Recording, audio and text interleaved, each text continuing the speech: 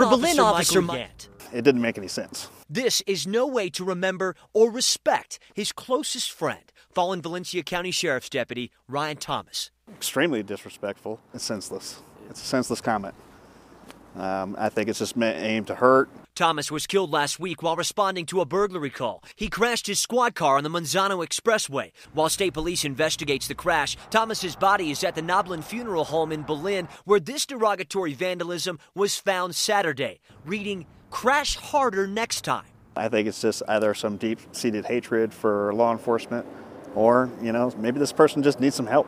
The vandalism wasn't just found here, but across Berlin and in some places in Los Lunas. Security cameras from the funeral home didn't catch the suspect in the act, but tomorrow investigators will scour nearby businesses to see if they did. The owner of the funeral home here tells us that officials want to get Crime Stoppers involved so that a reward could be offered for a tip that leads to an arrest. In the meantime, Officer Yant says he won't let this horrible message keep people from remembering his best friend.